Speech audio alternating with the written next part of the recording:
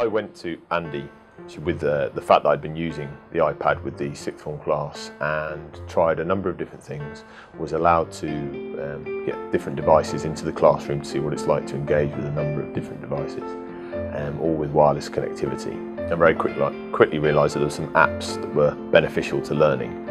So I went to see Andy and said, there is an opportunity here with the devices that I've got in the classroom, is it okay to carry on? Then I did a little bit of assessment after doing a unit of work and realised that their test scores had gone up by 20% compared to the year before.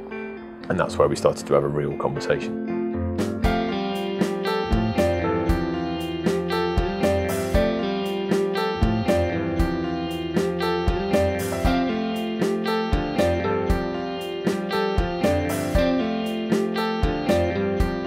One of the big agendas for the school is independent learning, and it's about creating this type of learners who are infused, who continue learning outside the classroom, who have some sort of ownership over their learning, and it has massively impacted upon that.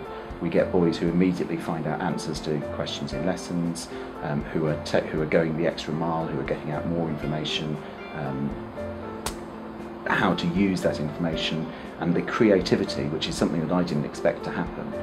One of those higher level skills sort of right at the top of Bloom's taxonomy, and there they are in lessons, particularly with members of staff who are willing to sort of, yeah, let's just go with this. Doesn't matter which app you use, doesn't matter what sort of technique you use, but we're going to take this information, we're going to put it in a different form.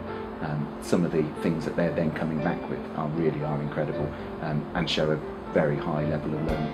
I came down one time to my dad and said, this is only a 30-second project, is this okay just for my geography? And he was like, wow, because he was so amazed by what you could do on it.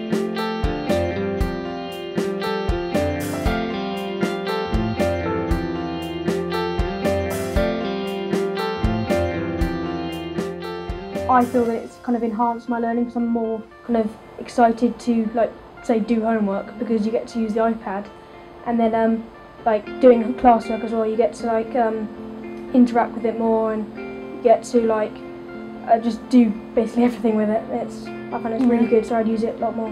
I think most people like iMovie because it's really fun, and you either can do a trailer or a project, and you get videos out which you've made, and then you can put it all in and make a big video, like what we did in the history of maths. We got our mathematician, and then we got information and put it into a big video, and it's just really fun and interesting.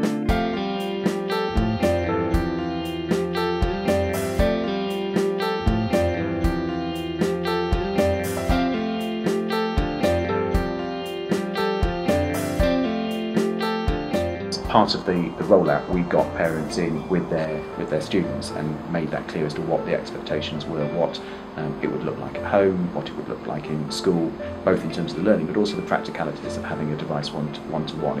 It moves beyond what's usual for sort of traditional education, what parents would expect, what students would expect. It removes a lot of the barriers to learning that teachers wish could have been removed a number of years ago.